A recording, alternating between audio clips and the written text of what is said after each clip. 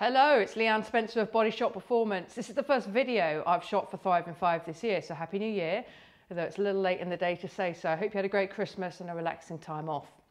So I want to pick up and elaborate a little bit on a point I made in last week's post about Blue Monday.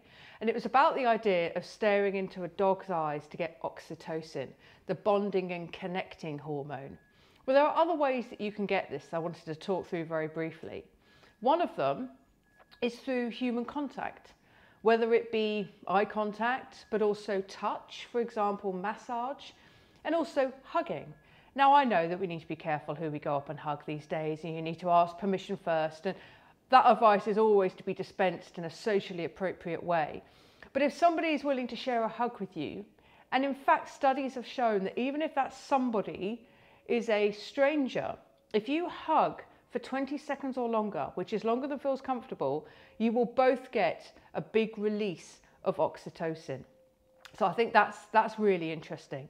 Now, of course, be careful who that is, but if you need a little bit of a pick-me-up, find a loved one and give them a long hug, or seek out massage or some other form of appropriate contact, because that helps to dispense with lots and lots of oxytocin. It's a very, very powerful thing that makes us feel part of a tribe. And I think if you're looking for that connection, if you're looking for that human reassurance, it's a great thing to pursue. Now, there are other ways that you can get oxytocin as well.